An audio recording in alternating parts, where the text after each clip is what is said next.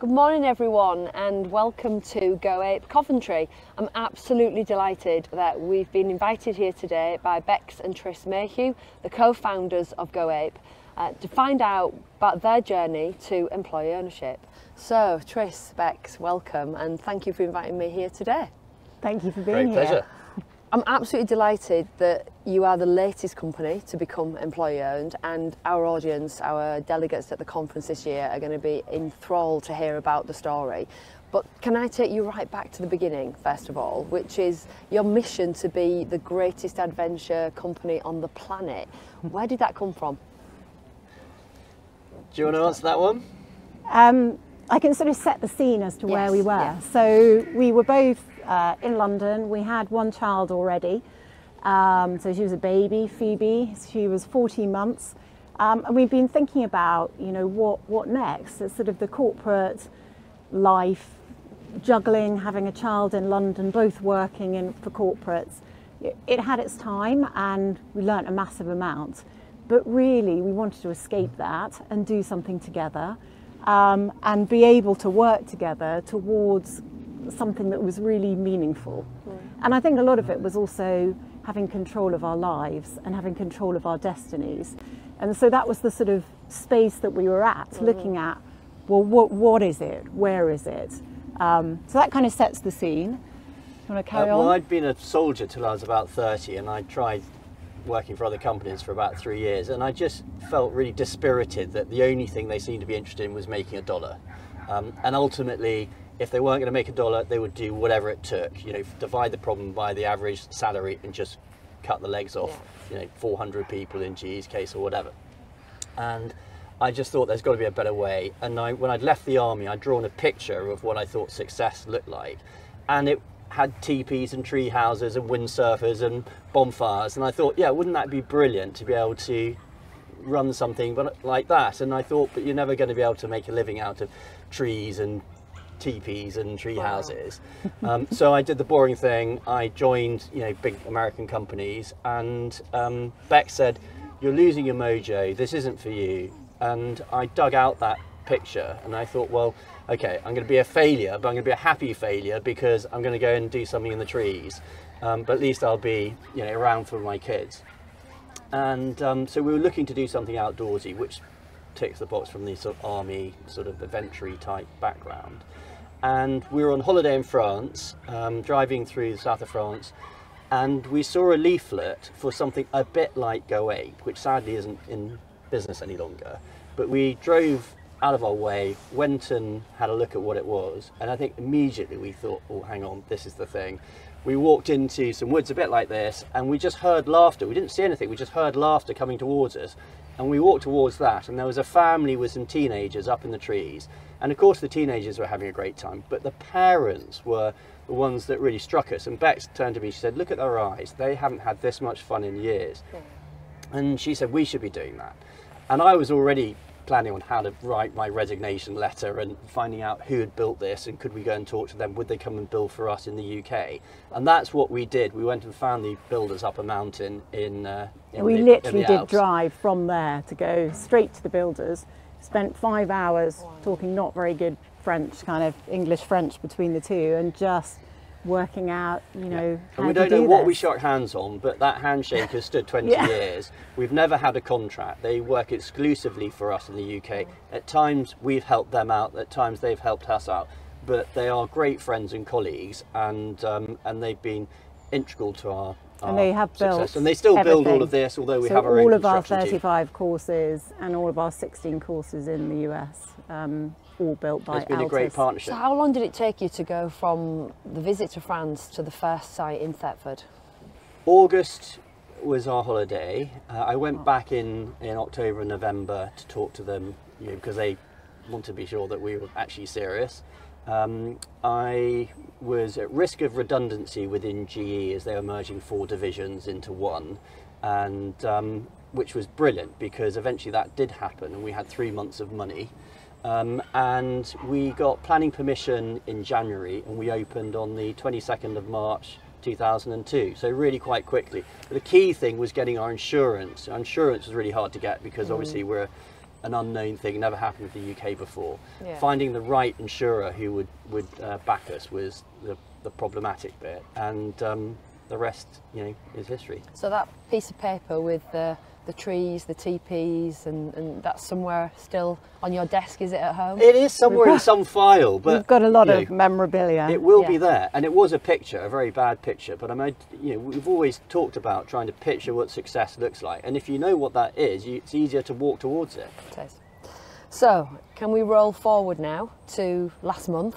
And I know obviously that will have taken a while for you to get to the announcement last month, but can we start by you telling us a little bit about when did you start to think about we need to make a plan? So Bex, when were you starting? So I think it's been something that's been all the way along the journey. We've always thought, what's it going to look like into the future? Yeah. And we've always been very clear. We've got 3 children, 2 now at university, which makes me feel really grown up. We've always been clear that they would have their own destiny and their own paths, and they've always thought that as well. They're going their own way. So it's always been, well, where do we see this going? We've built a business where the culture is very unique, and the values are something that every single one of our team lives every day, and we want to see that go into the future. And I think we've talked quite a lot along the way about we want to be able to still go to Go Ape courses and still see what we created, obviously moving on and developing, but very much having the essence that we've instilled in it all the way through into the future. So how do we make that happen? Right. And we did go through a process in 2019. So we did look at, is this the right way to go? A process could we look getting at a potential investors? investor in. So looking at private equity, looking at trade. Yeah. And in a way, although that was really hard work, it actually really instilled in us, no, we can't see this. We want to have some sort of control into the future about what we're going to look like, and we just don't know. You talk to potential investors and they talk about loving your culture, but actually, are their ambitions going to be different? Are they really going to be aligned with us? And so that process was really useful.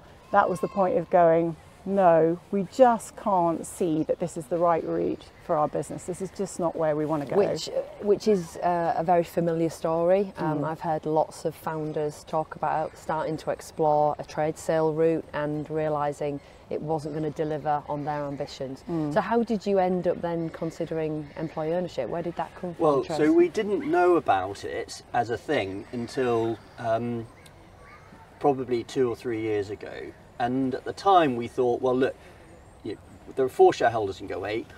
Bex and I had the majority share, but it's a family run and owned business. There's my great mate from the army, Will Galbraith, who's been a brilliant operations director all the way through.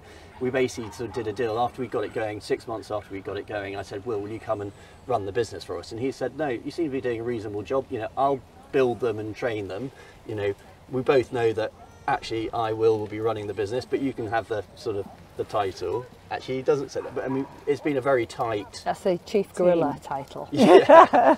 And then a few years later, I got my brother to come and join as well, because we wanted some more director muscle and somebody who I could trust and respect. And I said, come and join, and if you for the first 2 years, be trained up doing some business development, but then take over as managing director, which is what happened. But I wasn't sure that they were going to be able to come along with the EOT thing, because you probably don't get as much out as if you were to sell, because maximising returns to shareholders is something that's more important if you've got a minority investment. Yeah. But actually they've been hugely enthusiastic about this being the right path too, because I think by going through the process of looking at an external investor and then pulling out of that a few years ago, when we felt that actually they wouldn't be the right custodians for our family of Go Ape, it was confirmed by some of the people when we said, actually, we're pulling out, we don't want to go through this. They then said, well, actually, we didn't want to have the whole business anyway. We just want 6 of your best courses, and we're going to develop those. And presumably, they would have just sold the others off or not kept, and you think, well, there you go. They'd all said, oh, no, we love your business, love the values, love everything. And actually, you've admitted to us straight away that you would have just chopped and sold it on. So having looked at the employee ownership route and finding the employee ownership trust, the EOT that you've described, Then what did you do after that? Did you go and look at it elsewhere? So actually, we looked at and put in an EMI scheme, and so we met up with, it was one of those recommendations of who we should speak to. We eventually got to Pet Franklin, who've been amazing, and William Franklin of Pet Franklin. We went off to see him, because we always like to meet people, and spent hours talking about how to do this scheme. And as a part of that, he talked about EOT. So I think it was the seeds of, well, he wow, suggested this it. sounds, no, he suggested it, came up with it. Brilliant. And we thought, well, this sounds really, really interesting. So it started bubbling away then, which was 3 or 4 years ago. Right. And you'd seen it in other companies by then, had you? Well, obviously everyone had heard of John Lewis, and always sort of, as consumers, you feel the difference when you go to Waitrose or John Lewis, because they care more. And I think people who work within Go Ape, feel quite vocational about what we do. Lots of people feel it's the first job where they actually feel they really belong. Yeah. And that's something that's very special to us. It does feel like it's family. We wanted to make sure that carries on. And when we realised that it was a real thing, and we'd realised that we didn't want to go down a more conventional route, we went back to Pet Franklin and said, look, can we talk seriously about how we would do this? Right. And then they helped you decide how to structure that, and you've sold 90% of the business? So 90%, yeah. So well, we had an internal conversation about what would be the right way to go, and the management team ongoing said, we would like you to not exit entirely. We want to have your experience there, like grandparents. Bex hates the idea, it makes it sound really old. So can we just cut the grandparents Too thing? young for grandparents. But, so we've got you, able to still be involved, but that we don't want you to be, we decided to keep on 10% because they said we'd like you to keep, 10%. So it's not, no one thinks that you've got control of the business still. But it shows you're still interested for the long term. Yeah. And I think part of, if you do sell, I think what you hear is that sometimes things do start to falter because you completely cut those ties. Whereas, we are not going to be in the day-to-day, but there's still the ability for us as trustees, to be there, to discuss things, to have an ongoing legacy with Go Ape. And that for us it is, I mean, we've talked about it, but it is like a family to us. So we've worked with a lot of people who've been with us, site managers, for 14, 16, 18 years. And so that was so important into the future. And for us too, so Go Ape was about creating adventures and encouraging everyone to live life more adventurously. That is our raison d'etre, that is our core of what we do. And I'm in my early 50s, and we've got, I don't know how long of hips and knees left. We want to be able to go and live life more adventurously. 18 years is a long time, although we're still really passionate about Go Ape. It's time. The team has been through 2 MBAs in the last 2 years by getting through COVID. They're ready to take it on. Yeah. They're like, the analogy, I suppose, of kids who've left university and they don't need their parents around telling them what to do or controlling the details of their lives. They're ready to go, and so we don't want to hold them back, and we want to be able to go and do other things while still staying interested. So we're going to go and visit other sites, show that we're interested. I trained as an instructor again last year. I did shifts in the forest just as an instructor. I really love doing that. I'm hoping to be able to do that again ongoing when teams are short and they haven't got enough staff for the day or whatever. I'll go and help. But I don't want to be in control or putting the levers. I just want to be doing, showing that I'm still interested. And there's no more important job than being an instructor looking after our customers.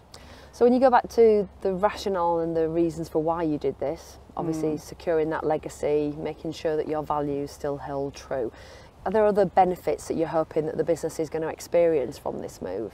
I think definitely. I mean, we've talked about already the employee council, we're already putting together how that's going to work. Yeah. And we're going to go into the election, I think, later on this month.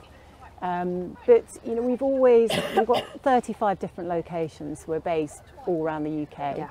And what I think will be fantastic is a much easier way to channel all those ideas, all that innovation all that real passion for the business from all of those different sites, and having them coming onto an employee council.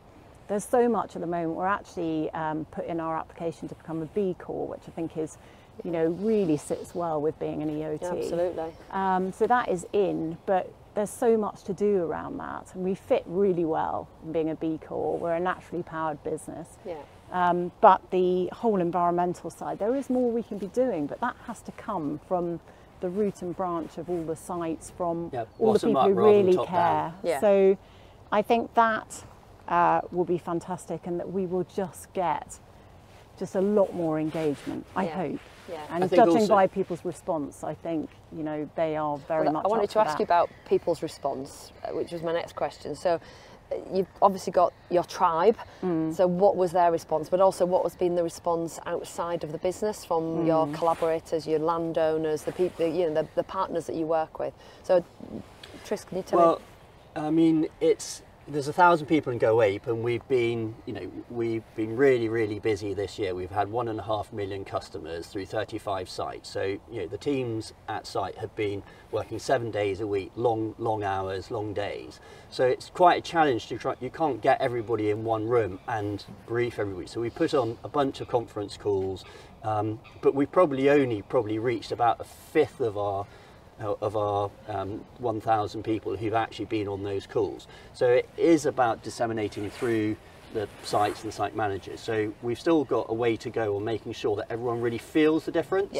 And it's only been 10 days since we've actually done it, and you can't announce it until quite late, although we've been doing conference calls for 6 weeks or so. So as to partners, I think they're all wholly really supportive. Our largest partner for locations is the Forestry Commission, and the government put in the EOT scheme because they want to encourage more employee ownership, and they think it's a great thing. I'm hoping it will give us an edge in terms of when we renew leases and others, and things like that. They will say, well, look, this is a really good thing which is in line with government objectives, and I'm hoping that will give us a favourable consideration. But I think also importantly, I think our customers, as there gets greater awareness, will think, well, this is a really good thing. I've always liked Go Ape, the people are really good, but it's not surprising they're employee owned. You know, and fits with one of your values, which is doing the right thing. And they are, you know, everybody buys into that. On every job description it says, you know, we want to be socially, environmentally responsible, but not preachy. We're about encouraging people moving from I can't to I can. All those sort of things, people go, look, this is the right job for me. And if they don't buy into that sort of stuff, then we encourage them to go and work elsewhere, because we say, look, life's too short to be doing something you don't enjoy. And I think looking at the press coverage as well, just to add to that, all the comments, particularly under the Times one, just quite interesting. People who knew Go Ape said, I can see it, it sort of fits. You know, I can see that's the right way to go. You know, we've been there, we know what the team are like, they're so engaged, they're so naturally encouraging, they're, you know, they are, good for them because it's the right thing for the business. So. But yours is a business that obviously puts health and safety first, obviously, and so you evaluate risks. So are there any risks in doing this, do you think, for the business or for you personally? Sure, but I mean, Go Ape's always been about being adventurous, and it's been about the journey rather than the destination. And if this doesn't work, you know, then as shareholders with a deferred interest, we won't get paid out. But, you know, that seems totally in line with how we've always run the business. We've been about sharing the risk and sharing the rewards. And I think we feel very confident that we trust the business with our team more than anybody else, particularly a bunch of suits. Yeah, absolutely. And I think the team know that we've put that trust in them. And that, I think, is massive, because people step up to that. If you put trust in them, if you believe in them, they're going to step up and do it. So we feel very confident we've got the right people in place. So finally, what's the big adventure for you next then? You talked about it's been 18 years here, this has been a great adventure, what's next? Yeah, well, Tris mentioned earlier, but you know, as we grew up with our kids, we used to put them in a motorhome and travel around all the Go Ape sites and chat to the customers and be there. And that was fun, stressful, crazy, whatever. But now, just having a bit more time, you know, there are hills to climb, there are bike things to do. We can visit the sites, which would be great, but we can spend more time, we can have our own adventures. And I think jumping into new things straight away, it's like, well, let's just have some time. You know, it is the next chapter and is exciting, but just not jumping in too quickly to what the next thing is. And if Tris gets his pencil out and starts drawing another diagram, I guess you might take that off him quite quickly. Well, funny enough, I think we've both been driven by dreams in our lives. We had a picture of what great looked like, and I find myself slightly dreamless for the first time in my life. And I don't know whether that means I've just sort of, it's a problem, or perhaps I'm actually happy. I'm not quite sure. We'll try and work it out. But you've reached that stage of contentment. Yeah. Well, thank you so much for talking to me this morning. Thanks for inviting me here today. I know we're going to do a bit more filming now, and I look forward to having the conversation with you on the day at the conference, when I think you're going to answer some questions live for everyone. Thank you very much. Thank you very much.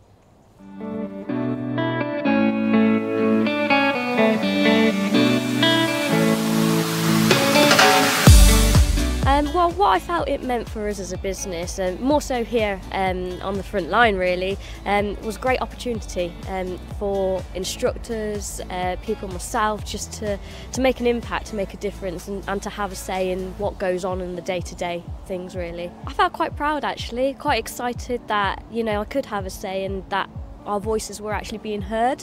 It's not like every day that you would have that in a company, and Go Ape does that very well anyway. So the fact that we can expand on being able to be heard is a great experience and exciting to be part of. I think there's a lot to look forward to in the future. There's a lot of positivity coming out of the company, and I think we've got fantastic plans to develop both here at Go Ape Coventry and around the country, and the only way is up, literally.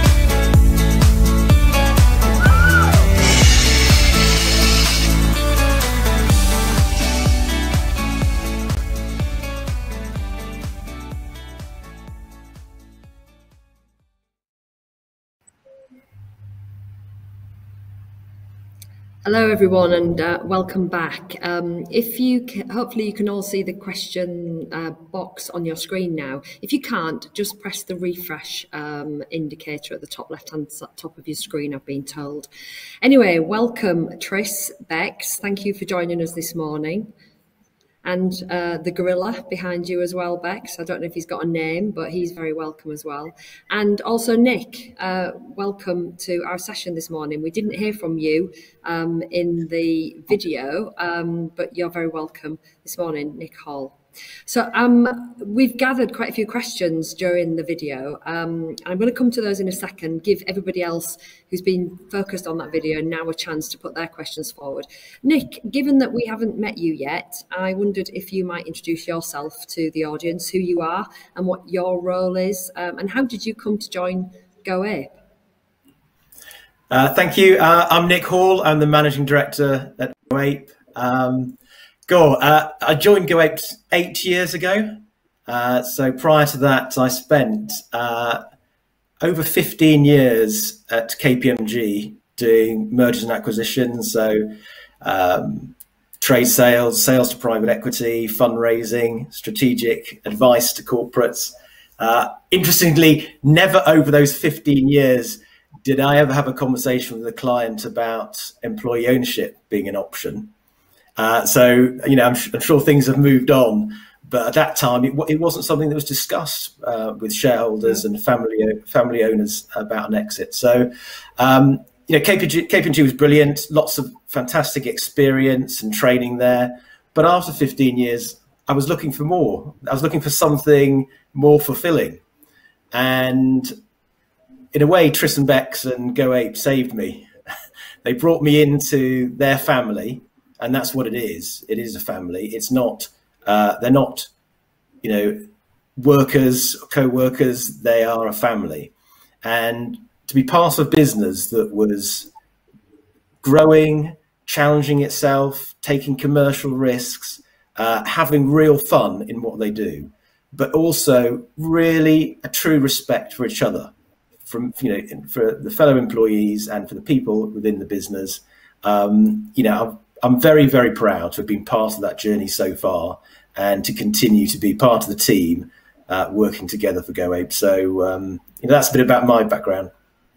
Brilliant. Okay, well, look, I'm going to come back to you in a few minutes. I'm just going to kick off with some of our questions. This is a really important opportunity for our delegates now in the next 20 minutes to ask questions.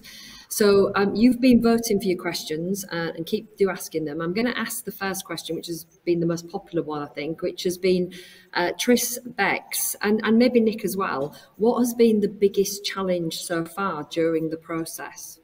So can I go to you first, Tris? Your thoughts on that?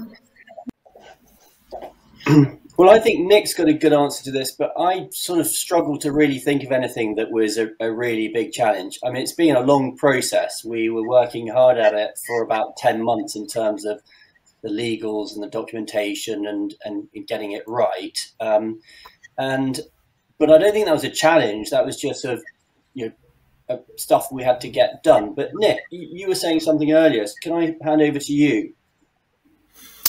Yeah, so I think the biggest challenge, you know, and this will be ongoing, is that, you know, we have up to 1,000 employees at the peak of our season. That we have a lot of seasonal employees. So I think really getting employee ownership embedded throughout the organisation is going to be a big challenge for us. And obviously with COVID, less opportunity that we've had in terms of travelling around our sites to get the message out. You know, that makes it more challenging. But I think we're getting there. We've got a big get together, an actual get together in the new year. So we'll be meeting our site managers, our deputy managers, and all the sort of senior people at our sites. And I think that'll really help get the message out.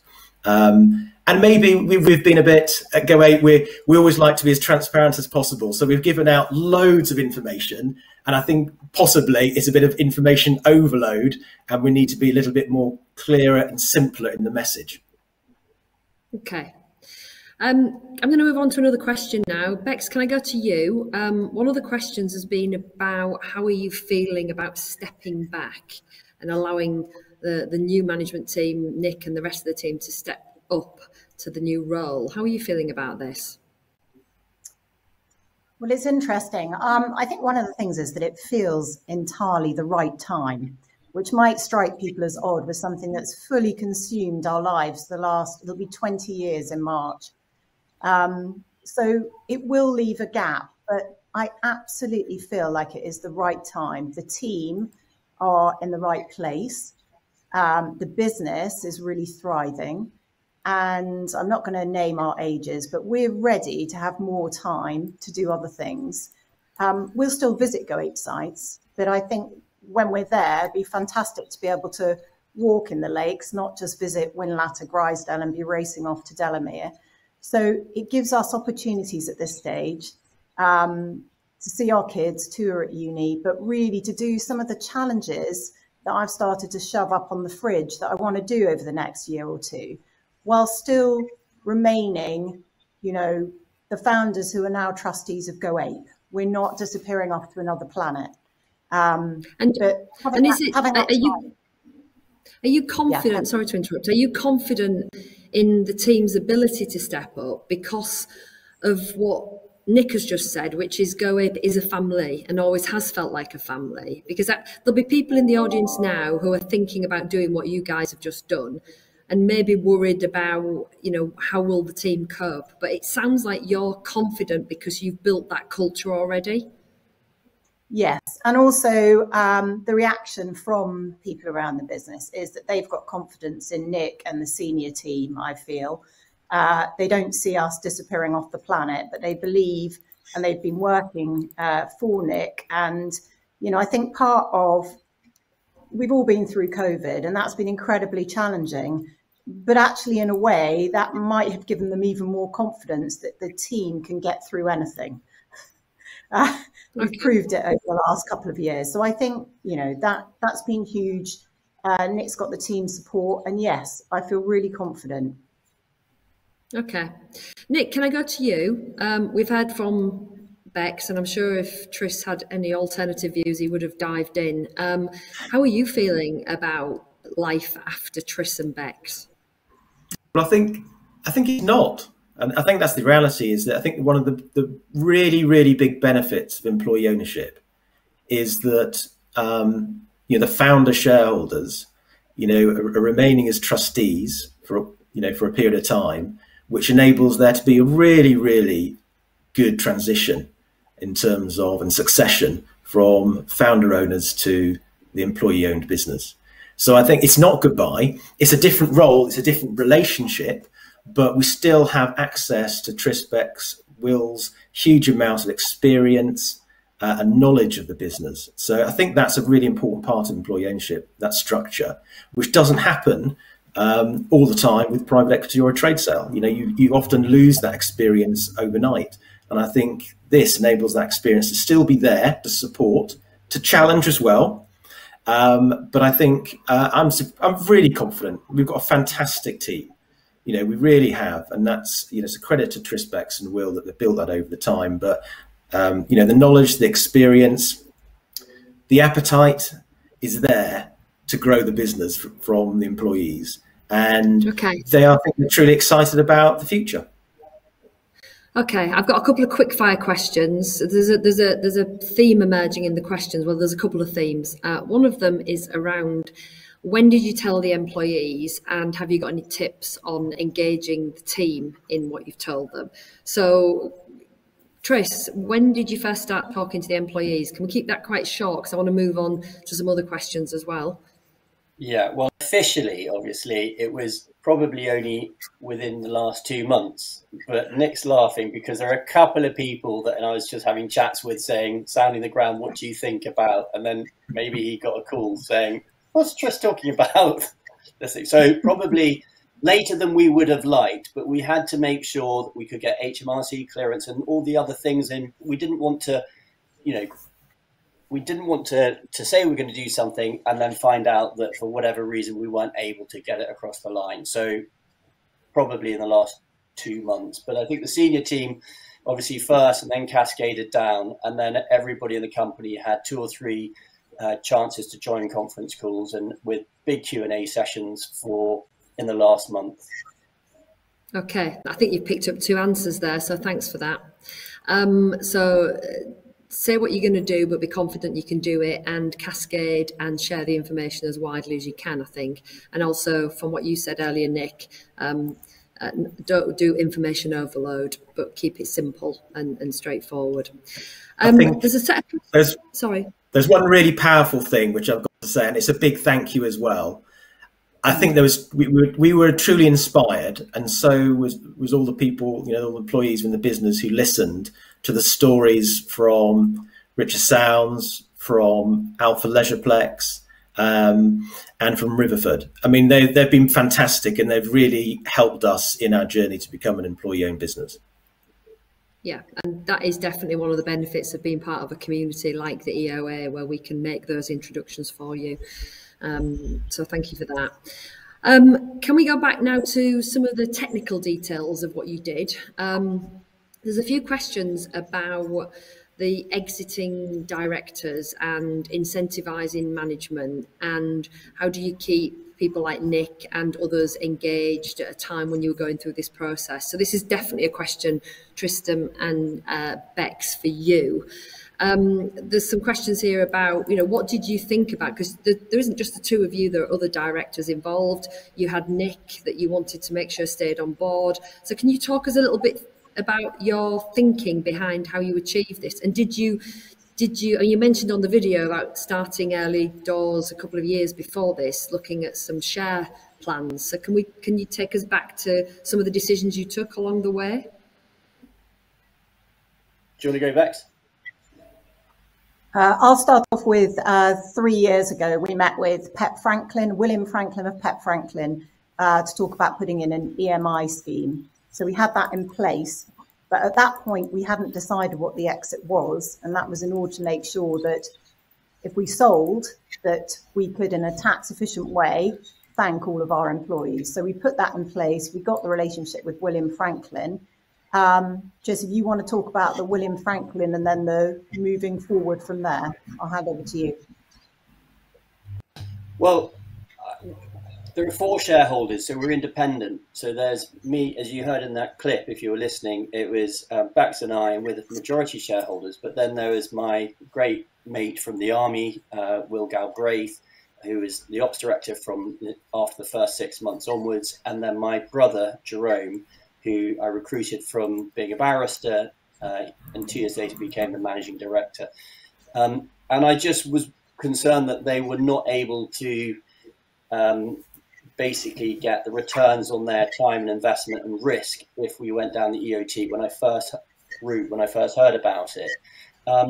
But because we sort of flirted with getting an outside investor, that we pulled out of that. We never got comfortable with it. And basically the business wasn't looking as strong then as it is now. And the returns really weren't going to be enough for the minority shareholders. So I didn't feel I could ask them to go down this route. Thankfully, it looked pretty clear from the beginning of this year that we were going to be able to look after everybody while still going, in terms of shareholders, while still going down the EOT route. And I think it galvanized all the shareholders into thinking, do you know what? We came close to selling to people who we had no control of what they would do with the business. And as I said in the clip, actually, when we said, actually, we're pulling out of this, we don't want to go down this route, some of them told us what they were actually going to do with the business, which they had kept totally private to themselves. And it would have meant splitting up the business and doing all sorts of stuff. And we would have felt really guilty about it. So we went back to Pep Franklin and said, can you talk us through the EOT route and how would that work? And to the question that you asked earlier, how are you feeling about having gone down this route? I'm feeling pretty relaxed about it. I feel, literally as much about the business as I do really one of my children. It feels like that. I feel a sense of responsibility to it. I want to be involved, whilst I'm still alive. I'm hoping it will go like John Lewis and carry on for the next 40 years or so. But I don't want to be pulling the levers. It would be wrong for the business and for me. I don't want to hand it on to our children. That would be wrong for everybody. And so what is the most responsible thing to do? Whilst also thinking, what's the best thing to do for the business? And I firmly believe that, we have done a 20-year interview of the current management team, and they are bloody good. And they have gone through, as Beck says, an MBA and a half in the last couple of years. And I'm a firm believer in empowering people who are properly motivated, have the right intentions, and they will do much better than they think they can. And I think they think they'll do a good job. So we've got the best chance of it going well. And I remember early days reading books by people like Sir John Hervey Jones, who ran ICI in the end, but he'd been a number 2 in a submarine in the Second World War. And he said the best leader he's ever worked for was a 23-year-old submarine commander who in peacetime would never have got the job till he was about 40. So actually people don't necessarily need all the experience in the world. They just need to be given the gig, encouraged, nudged and supported. And the EOT structure allows us to stay around and be there for any questions we can answer and to encourage support and show an interest. Great. Thanks, Tris. Can I move on to another area of questioning, which is all about the impact on employees now? And maybe, Nick, you can talk a little bit about this. There's a few questions about how you're structuring the employee council. So how are you going about doing that? And do employees have a role on the trust board, and may they have a role in the future on the main board? Can you maybe talk us about how you're going about it and what the ambition is for the future? Yes, of course. So we're right in the middle, actually, of running a transparent, open voting process. So people put candidates forward for the employee council. Then there's an open vote that'll be held to get 12 employee representatives onto an employee council this side of Christmas. So we're trying to move it forward quite quickly. you can't be a member of the management team on the employee council. It has to be people not on the management team or directors. So hoping to get 12 in place this side of Christmas. We're also looking for a non-executive with employee ownership experience to join us and join to help the employee representatives in their new role. We hope then to get 2 of the employee representatives onto the trustee board. We'll try before Christmas, but if not, it'll be early in the new year, so that we've got two employee representatives, trustee directors. We'll have Tris, Bex and Will as former shareholders on the trustee board, and a non-executive as well on the trustee board. So that'll be the structure of the trustee board and the employee council. At the moment, I am on the trustee board, but I'll be stepping off once we've got the employee representatives on, so that we've got a clear division between management and directors and the trustees, who we're going to effectively be beholden to and report to and get challenge and support from. Great. And just to be clear, none of the shareholders will be on the management board. And in fact, whilst Nick's in charge to ensure that there is clarity that we are not sort of meddling from above, we have written in that we will not approve or get sight of, well, we will not have the power to approve the business plan whilst Nick's managing director. But should he change or retire, we will do so for the first 3 years of incumbent as a CEO. There's an interesting question here about the seasonality of some of your employees. So you talked about having 1,000 people at its height in the summer, 400 sort of permanent people. So have you found that a challenge? How are you going to try and bring their voices to life, or is that just not possible, do you think? Who do you want to answer? I'll ask you, Nick, because you're left with Whitney. So really, this is you pushing it forward. Yeah, so that they will be eligible to be part of the process to be voted onto the employee council and indeed up onto the trustee board. So no one's ruled out. The only stipulation is that at least people have the intention of staying with us for 2 years, because obviously we don't want a lot of change at the employee council board. So we're just asking people, if you're going to go for it, have the intention that you're going to be staying with us for at least 2 years. So we're hoping to, so everyone will have the opportunity. I think the challenge, as I said before, is making sure we get the message out there and make it very, very clear that people can, if they're instructors, they might be seasonal, but they can still be part of the employee council. Okay. I'm going to go back to Bex. There's a couple of questions here about legacy and protecting values and culture, and how have you made sure, Tris has just said he'd like to think Go Apes, like the John Lewis Partnership, still around in 40 plus years. So can you just maybe tell us a little bit, or tell the audience a little bit about what you've put in place to secure that legacy and to protect the values and the culture? So we have written out the founder's wishes, and that is quite a 4-page or so document. And I think as part of talking about the seasonality, this kind of ties in with that when people join Go Ape, they go through training, which includes online training. And as part of that, there will be the ability to look at that. We will probably do a film to go with the founder's wishes, so that people understand what the values are as they're coming into the business, and the history, which I think is really important. So ongoing, I think that will work quite well. And I think the way that you build a culture, or that we have done, is that the people who originally joined the business joined it for a reason. They joined it because they liked what they saw. They saw that there was real purpose, and they then recruit people and are brilliant about telling the story themselves. So I'm not worried about that suddenly disappearing. I think we're really good at keeping that at the heart of the business. But you are right, the founder's wishes, we don't want it to be sort of put in a cupboard in the bottom drawer. It's got to be a live document that people engage with, and that is used in every decision. We talk about the values, and we've always looked at the values being at the core of our decision making. And so I know that will carry on with Nick at the helm of the exec team, and even in the trustee team and on the employee council. It will form the decision making ongoing for the business. Brilliant. I'm really sorry, but we've run out of time. That went incredibly quickly. So I'd like to thank the three of you for joining me live this morning. Thanks, Tris and Bex, for taking me up in the trees and giving me that adventure a couple of weeks ago, and for doing our interview.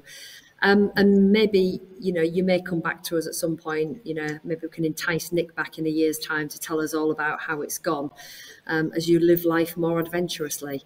But for those of you who didn't get a chance to have your question aired, don't forget this afternoon, 4:15, we've got our networking session. Now, Tris and Bex are busy, so they can't join us then, but Nick and one of his colleagues, Ben, will be joining, so on the speakers table. So please join us then.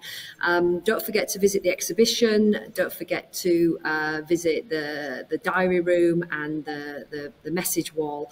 And we will see you back in the next session, which starts at 1 o'clock. Before we go, there will be a quick poll that pops up. Please do stay. Just tell us what you thought about the session. And I'd like to thank Tris, Bex and Nick again for joining us. And hopefully I'll see you all again soon.